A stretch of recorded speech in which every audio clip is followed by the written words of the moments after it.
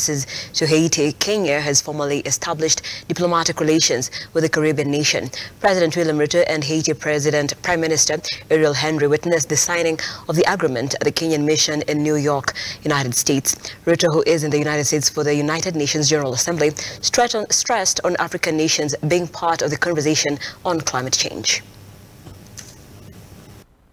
Ruto has said it's time countries that pollute the environment through emitting carbon air to be taxed. He says implementing a carbon tax on fossil fuels and carbon credits can raise the resources to unlock Africa's renewable energy potential, which is enough to accelerate the global transition towards cleaner, sustainable energy sources. Unlike other regions, Africa has no need to choose between satisfying new demand and decarbonizing existing capacity, because our existing capacity is very low. We can leapfrog straight into a fully green industrial paradigm. Our commitment is categorical. We are ready, prepared, and eager to do our part in full in setting global production and consumption on an ecologically sustainable path.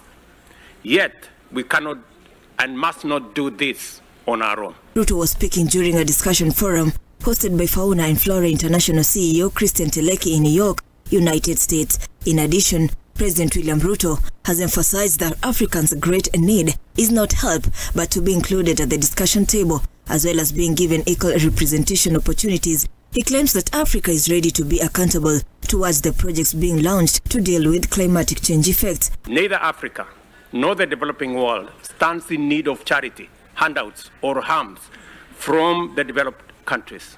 What we need is fairness, a fair financial system, fair market access for green assets, products and services, fair national, regional trade mechanisms which promote fair competition to facilitate efficient deployment of capital in locations offering the highest comparative advantage for global decarbonization. However, Ruto has admitted that some of the issues discussed weeks ago at the Climate Change Summit conference in Nairobi will require the cooperation of every nation in the world to achieve its proposals. Global collective action is urgently required to transform the institutional architecture of international financial systems and mobilize the necessary capital that will forge the golden key of investment.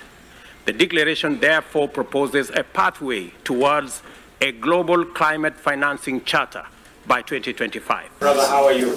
Very good. Later, President William Ruto went to witness a diplomatic relations signing deal with the country of Haiti in the company of her Prime Minister Ariel Henry. This agreement was signed by Minister Jean-Victor Jenas and the Cabinet Secretary for Foreign Affairs in Kenya, Alfred Mutua. This will facilitate cooperation in areas of mutual interest.